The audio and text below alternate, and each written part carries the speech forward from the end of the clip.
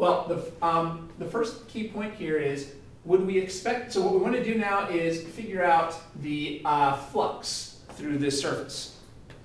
Well, would we expect the electric field to be changing or constant over this surface? Say, if we compare these 2 points, would we expect these to have the same magnitude of the electric field or different magnitudes of the electric field? I think the same. Yeah, you expect it to be the same because they're both symmetrical with respect to here. They're both the same distance from here. Yeah. There's really no reason why the electric field should be bigger over here than over here, because they're all the same distance from the source. That was the whole reason why it was a good idea to draw a sphere. That's why it was bad a second ago when I tried drawing a box. A box with different points in the box would be different distances from the source. Yeah. These are all the same distance, so all their electric fields have the same magnitude. What about their directions? Why don't you try drawing the electric field vectors around this source? What would the electric field vectors look like around this source? Let's say that it's a positive source charge. They'd all be leaving the sphere. Yeah. So all the electric field vectors look like this. Okay.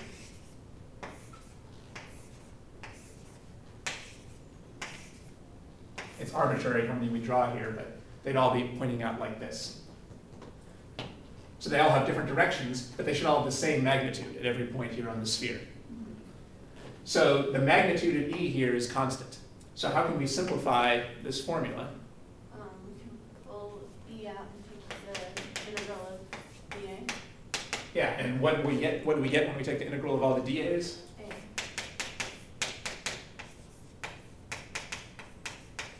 A. As we'd already said earlier, when E is constant, this formula reduces to this formula. Well, now you can see why it was so important to draw a symmetrical Gaussian surface. If we don't draw a clever surface, we're not going to be able to simplify this formula and we'll be stuck with a complicated integral. Yeah. So this formula is always true, even if your surface is not symmetrical. This would be true for any surface, but it's only useful for a symmetrical surface. This is only a useful formula for a symmetrical surface where we can take the E out and then simplify this formula. So part of the skill here is getting the right surface. And now, what component of each of these electric field vectors is perpendicular to the surface?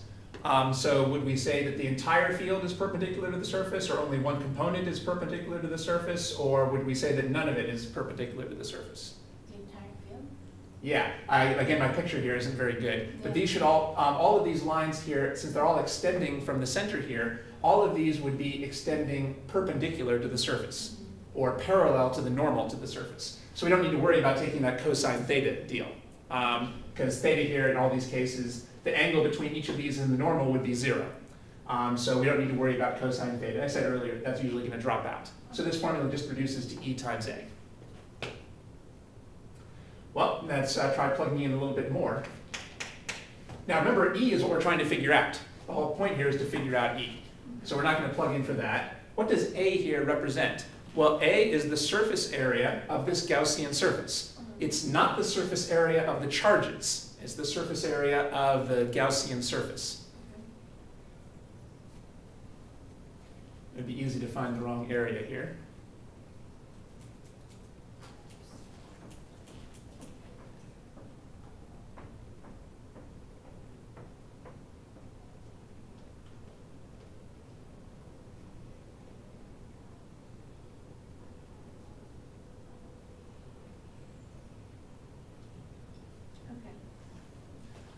So that means that we have to look up the surface area of a sphere.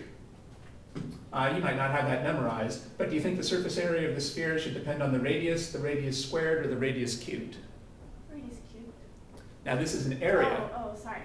The surface area would be radius squared. Yeah, since it's an area, it should depend on the radius squared. But there might be some constants there as well. Do you happen to remember what that formula is? Most people don't remember that, so we can look that up. You have your textbook? Yeah. All right, well, this would be a good time to notice that your textbook is a mathematical appendix. So let's go to the mathematical appendix at the back of the textbook. Here we go.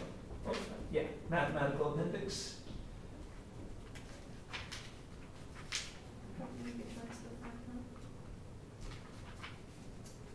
That looks good.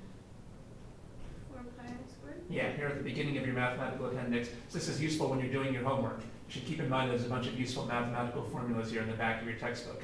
a bunch of different areas and volumes. So here we have 4 pi r squared.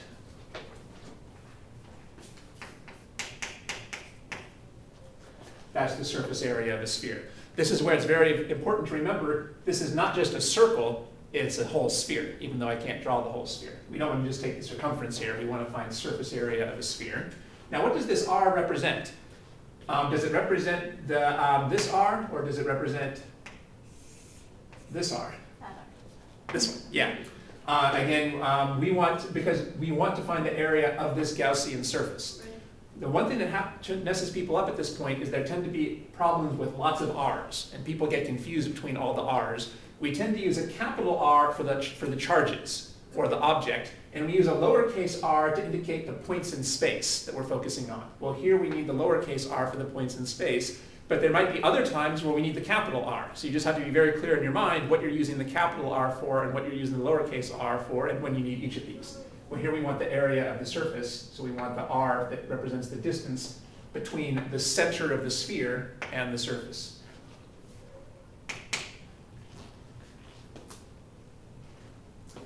Okay, and what should our Q enclosed be? Q enclosed is the uniform charge. Yeah, just our capital Q over here, because this entire capital Q is enclosed inside of here. So we get this formula. Well, let's just solve this for E.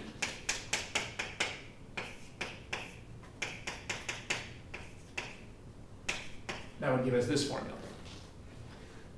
Now, by the way, if you think about it, this actually is a formula we had on the board a while ago. This was also the formula for a point charge.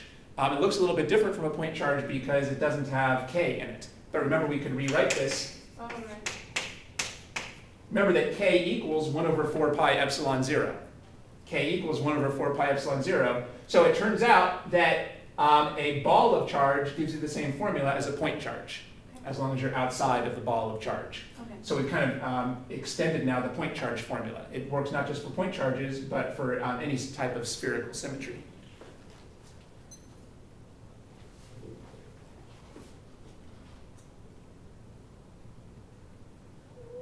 Before I forget, this integral is usually written like this, with a little circle. This circle just indicates that we're integrating over a closed surface. So that's just a technicality, but instructors will write this like this to show that we're integrating over the closed Gaussian surface.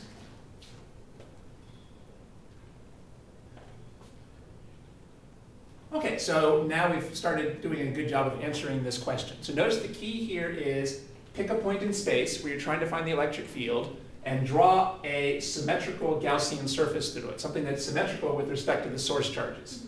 Otherwise, you won't be able to take E out of the integral.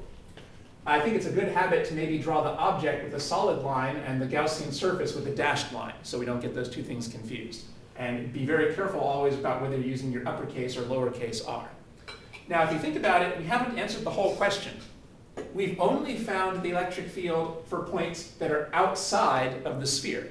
But the question told us to find the electric field at all points. So now we also have to do, say, the electric field at this point. We have to figure out how big the electric field would be at this point on the inside. Well, now R would be this. This is again, so remember, you notice we're still using capital R for the entire ball and lowercase r for the point in space that we're focusing on. Now we have to go through this process all over again. Now again, we have to draw a Gaussian surface through here. Well, the symmetrical surface to draw here is still a sphere. We're still going to draw a sphere.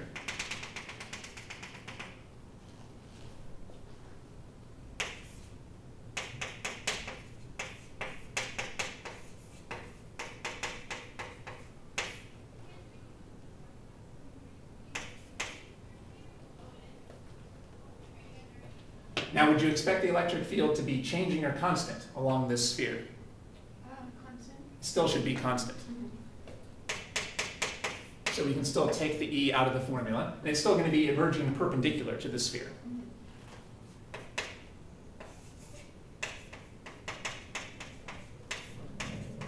So we get a formula that looks pretty similar. E is what we're trying to figure out. Now, how can I figure out capital A here?